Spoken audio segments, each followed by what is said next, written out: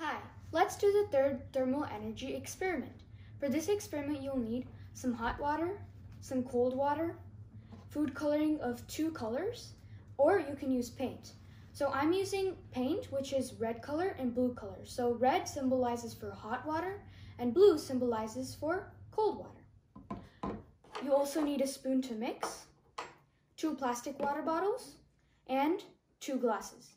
So to start, I've already poked a hole into each of the plastic water bottles. Now we're just going to put the plastic water bottles into each of the glasses like this. Now it's time to prepare our water. I'm going to take the hot water and pour it into this glass. Now I'm going to take the red paint and put a few drops. And I'm just going to mix to make sure the color is red.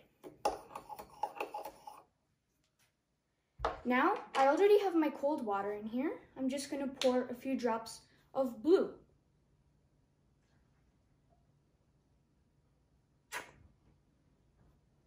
I'm going to mix here as well.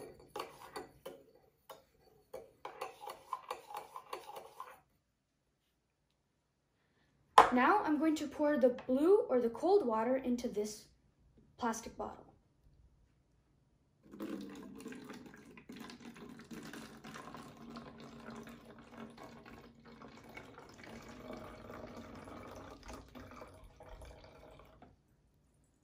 I'm going to take the hot water and pour it here.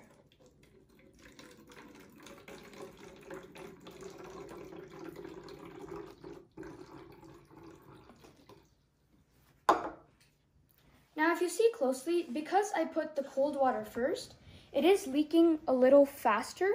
But if you see in the red, the hot water, it's leaking a lot faster because since the hot water molecules are moving so fast and colliding with each other, once they reach the hole, they're going to fill up the glass and drip.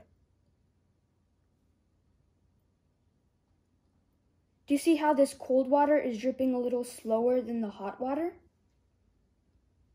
Well, this is it. This explains thermal energy and concludes the experiment. Thank you for watching.